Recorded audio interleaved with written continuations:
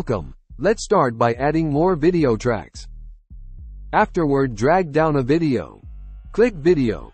Go to AI tool to apply AI Smart Cutout.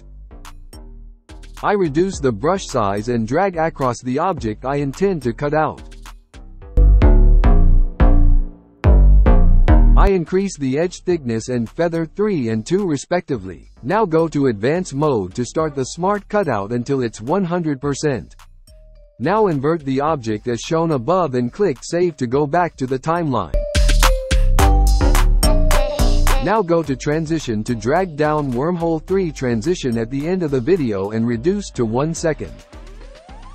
The transition enable you to zoom into the object directly. Now go to Effect.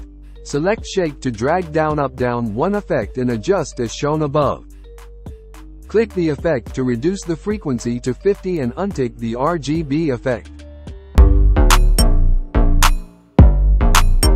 Further skip a track below to drag down the same video below.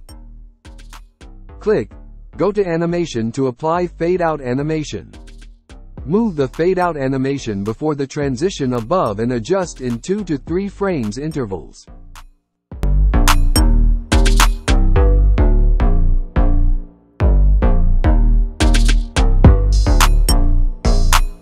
Go to Effect.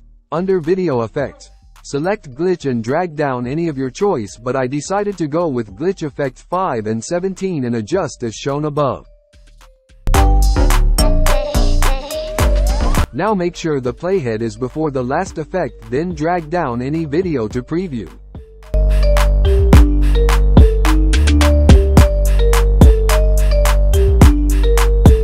In order to make more, delete the video below. Now move playhead before the effect above and highlight all. Copy and go to a lower track on the timeline to paste. Afterward, move up.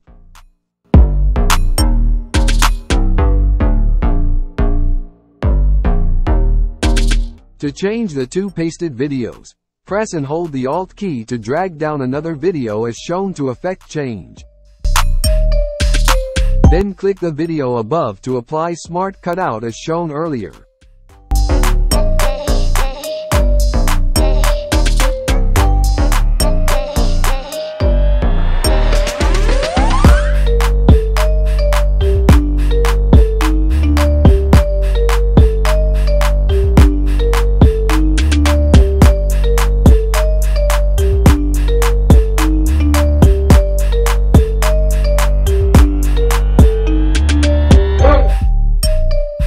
Move playhead before the last effect and drag down any video to preview.